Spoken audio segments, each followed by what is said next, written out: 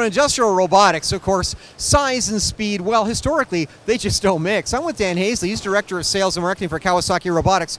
Dan, we're standing next to a classic packaging application and a very, very large unit, and it's just flying. Tell me about it. Yeah, this is one of the fastest palletizing robots in the industry. It can palletize at 130 kilogram payload. It's very fast, and actually it's very energy efficient also. One thing that it can do is feed electricity back into the grid.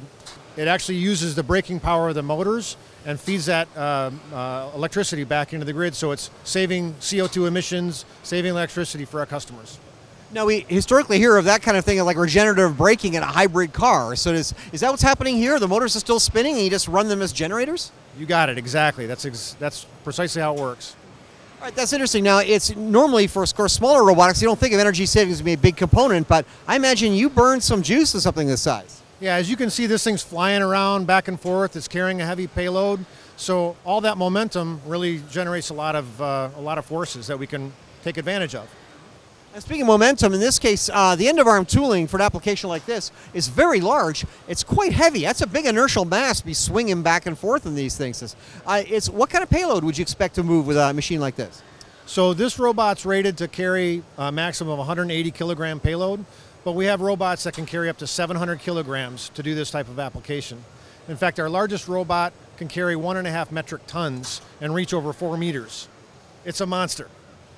Now, in this case, we're looking at palletization of two wildly different kinds of product. We've got cartons, a classic sort of smooth, hard wall surface, and sacks here, which is probably the worst case scenario I can imagine in every case, especially for our vacuum gripper in this case.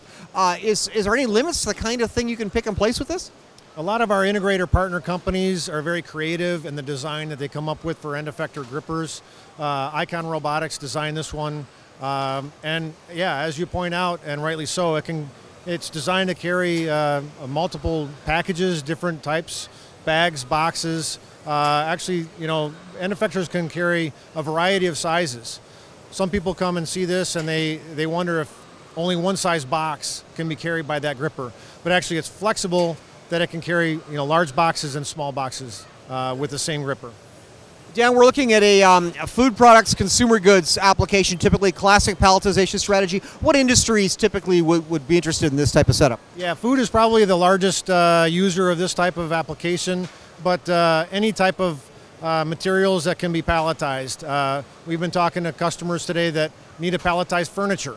You can palletize, bags of concrete. Lots of things are possible. And in terms of training and setup, what does it take to learn to operate this? A programmer is familiar with a much smaller pick-and-place Kawasaki robot. Does that knowledge transfer to this? Absolutely. It's using the exact same interface. The programming teach pendant on this robot is the same as our smaller robots, and even our large super monster robots use the same exact interface. So once you're trained on a Kawasaki robot, you can use any of the robots in our lineup. And the training is very simple. It takes 3 or 4 days class, and you're ready to roll. Dan, as some of the mass media, people who are not industry professionals, they're still selling a line that industrial automation like this kills jobs.